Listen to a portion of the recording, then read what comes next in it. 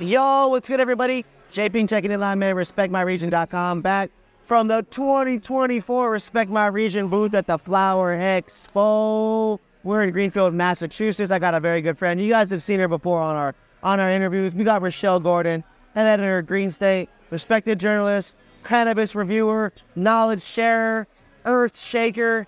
This girl literally makes it rain terps. How you living today? Make it rain terps. That's a new one and I liked it. That was a freestyle off the top. I'm into it. I'm doing great today. Day 2 of Flower Expo.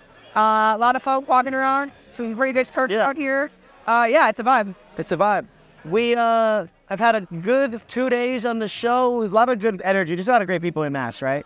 You and I come from a lot of cannabis on the West Coast. We do a lot of travels. I describe you to somebody that you can trust that she has access to the best weed in the world. Rachelle has access to better weed than I have access to, so I trust her more than me. You guys need to know that Mass has some good weed. We haven't seen much, but we have seen some. So, what are your thoughts? We have seen some. I've been impressed by, what did we, impression? Impressed. Impressed, yeah. I didn't get to try it, but they did let me smell the jars. There's no sampling, sadly, at the bench. But they did bring out a jar for me to smell and look at. It was incredible. I did get a joint from Ideal Cannabis, yep. Apple Fritter. This is fire. And then I also have a joint from, I believe it's called Advanced Cultivator. A few people mentioned that those guys were the key in Mass, so I went over to them. Nice guys. They hooked me up with some St. Skittles. Haven't smoked it yet, probably right after this interview. We'll go give it. Describe the dry pull, please, for the people. You guys, when you're reviewing weed, when you're checking products out, always hit the dry pull for the joints to get an idea of what the flower might have smelled like or tasted like. Yeah. Definitely important when you're considering the products that you're purchasing. Yeah, honestly, like the dry pull for pre-rolls is everything. I'm actually judging some pre-rolls right now, and someone told me, like, literally just go through, dry pull all of them, and put the good ones on one side, the bad ones on the other side. You already know the bad ones are going to be not in the top tier. And I think that's an accurate thing. For this one, I'm getting like some fruit candies. Yep. Definitely that Z coming through. It's not like a ton of aroma on the joint itself. It's what'd you say it was? What strain? Allegedly, it's Pink Skittles. This is Pink Skittles Light. Yeah, Pink Skittles Light. But there's definitely a dry pull there. Interesting. Yep. Pretty flavorful, at least on the dry pull.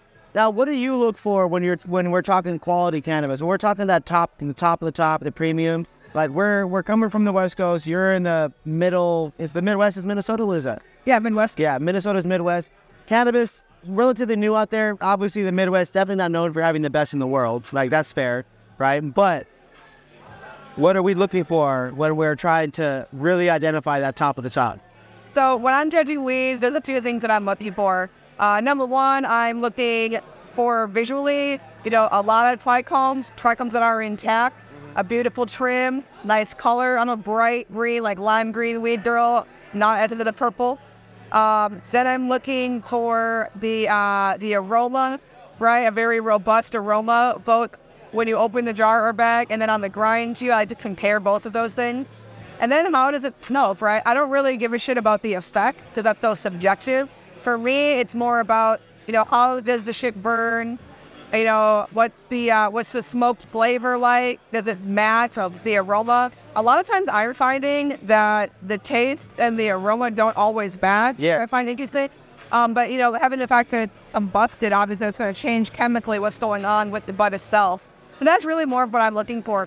The effects are always secondary because they're so subjective. Yeah. Although I will say, if I hit a joint and I'm immediately high, versus another product where I smoke the whole thing, I'm not high at all. It does make you kind of question the source material for sure. Absolutely, that makes perfect sense. Here in Mass, you mentioned Advanced Cultivators.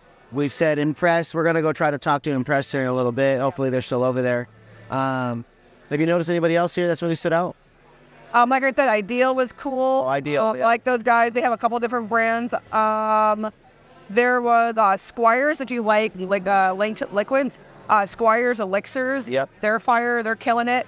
I did see some pretty nice looking hash as well. I didn't get to try any of it, but I actually got to smell a couple jars. I can't remember the name of the brand, but they were right next to the Squires booth. So make sure to go check those guys out. Okay. They're cool. Fire. What are you looking for here at Flower Expo? What are you on the hunt for? Honestly, I was just looking for the dankest weed and the dankest pad, which is difficult, and given the fact that you can't sample. But I've seen a few nice things. Yeah. Mostly, I was just like, "Where's the fire and mask? Who's got it?" I'm not really familiar with a lot of the brands out here. I do believe that your partners from Washington, House of Fulton, have a license out here, but I haven't really seen them around. They definitely don't have a booth. I was hoping that Matt would be walking around. Yeah. Maybe he'd have some jars, but I haven't seen him. So It's been an interesting show. I feel like some people were just kind of trapped in the grind in Boston, just like normal.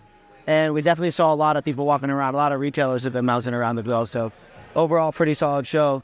Rachelle, what would you say is the best thing smoking in our terp check together? What's the best thing smoking in your world right now? in general, Sure. so I guess like for here, smoking that ideal apple fritter was really, really nice. Yep.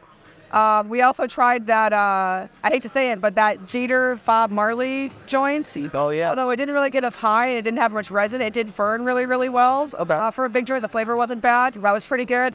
Back in California, I would have to say the Fig Bar, obviously, like the San Francisco Heroes, for sure, they're killing it. I've been dabbing on the Blobs, also Bay Area, great. And then down in LA, I'm not really sure about the LA brand. Is it Originals and all that LA? Yeah. Yeah, so I tried their joint, and they're on here too. I tried one of their Massachusetts pre-rolls last night. That was really Pretty good. decent, right? Yeah, and like the little minis with like that thick, rolled up. Yeah, the tip is sick. The tip is thick, and the packaging is too. So I'd have to give Original the shout out. It's my understanding that they kind of just landed in Mass. Yeah. So- Well, they've been here for a while to build that facility. Oh, not be that. Yeah, Couple years. that takes time, but yeah, I mean, Coast and Fulton seems like Original was crushing. Yeah, pretty decent weed, man. Yeah. Well, I appreciate you popping by. This was another episode. You guys, come on, man. RMR TV, Flower Expo Edition. Today's journey brought to you guys by Trees and our homies, Bada Boom. Make sure you guys tap in. If you guys got any POS questions, any data, make sure you guys hit up the homies at Trees. You guys need to be featured over at Green State. You guys tap in with the boss lady here, Rachelle Gordon. We'll see you on the next episode. We out. Peace.